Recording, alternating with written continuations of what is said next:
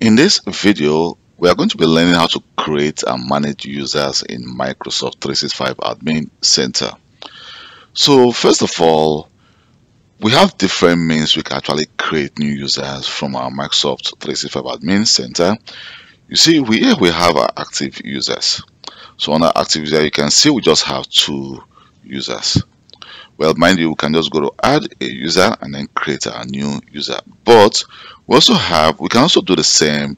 If I go to my endpoint manager and then go to Azure Active Directory, so at the same time we can still create users from there. So let me just try to skip for now and then do the same thing for our Azure Active Directory. So let me just go back again, first of all, to my active users, and then we're going to create a new user from our Microsoft 365 Admin Center. So let's just click add a user. So by clicking add a user, you can see first of all you want to actually add the first name of the user. I'm just going to add, let me just add Nora, and his last name, let me just call this Johnson, and that is the name of my daughter. So I'm just using a random name, and you can see the display name is going to be filled automatically, and then the user name is going to be the following. So we're just going to add, so I want to use a standard name, that's the first name dot the last name of the user, and then it's going to check if that names are available. And you can see we only have one domain name which we're going to be using. So if you have multiple domain names, you should be able to actually just click the drop down, and then you can see some companies have like up to 10, 20, 30 domain names that you can actually choose from there if you are creating a user from your Microsoft 365 Admin Center, because we also have the opportunity whereby our users will be synced from our on-premises to the cloud. That we're going to be seeing in a subsequent video. So right now we can decide to say, okay, we want to actually automatically create a password, or we can actually require the user to change their password when they first sign in. So if I click automatically create a password and then require the user to change their password when they first sign in, and we can actually send password in email upon completion. So you can actually add the email address here.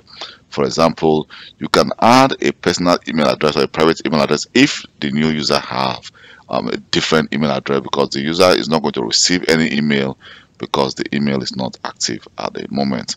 So I'm just going to click next, and then here we also have the opportunity to assign license to the user, but right now we are not going to do that.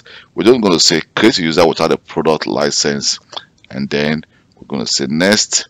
And also we can decide to actually say, okay, which role does the user have in this department? Well, the user does not have any role, and then we can just scroll down and say what is the profile of the user.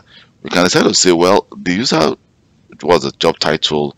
We can say the user belongs to, she's let me just call this, she's the, we'll just call her manager, and she belongs to the sales department.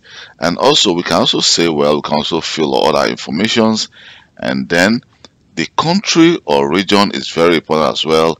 We can decide to say we want to select the country where the region is from, and at this moment we only have one country, you can see, which is Belgium, and then we can enter the zip code as well. But let me just click next, and here you can see all the required information.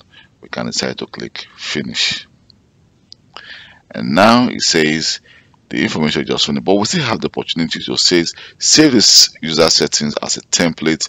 So you have the opportunity to save as a template if you want, but at this moment I don't want to actually save as a template. I can now just click close, and you can see that Nora Johnson have just been created. But we also have the opportunity to create a new user also from our endpoint.